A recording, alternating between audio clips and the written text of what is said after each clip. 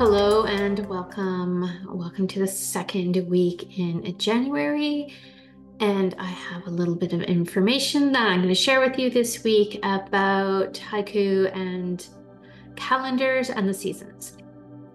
Did you know that in historical Japan, the concept of the seasons extended far beyond the simplicity of the four seasons we know today? One of the things that I'm drawn to the most about traditional Japanese haiku is the connection it shares with the four seasons. But some haiku poets from centuries ago also considered the new year to be a fifth season.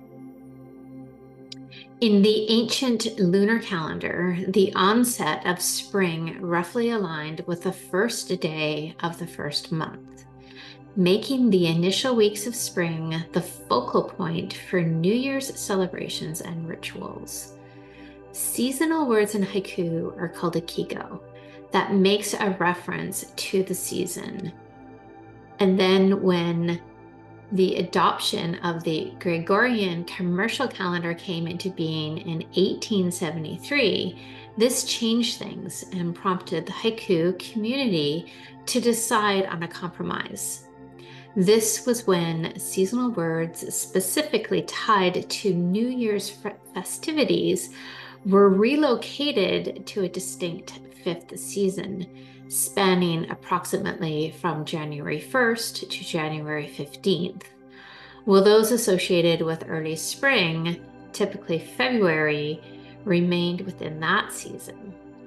Despite this adjustment, several seasonal words featuring the word spring stayed in the New Year's section of the list that were deeply rooted to New Year's traditions during this time.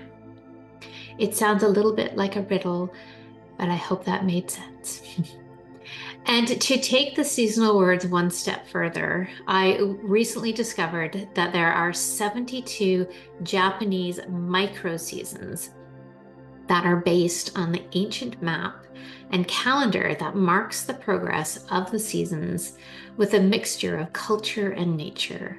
This calendar was rooted in tradition, tracking the evolving seasons by documenting changes in nature and giving distinctive names that reflect the subtle shifts in the cycle of a year.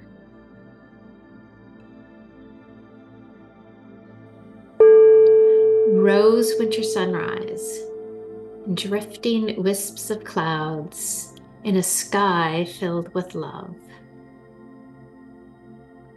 Rose winter sunrise, drifting wisps of clouds in a sky filled with love.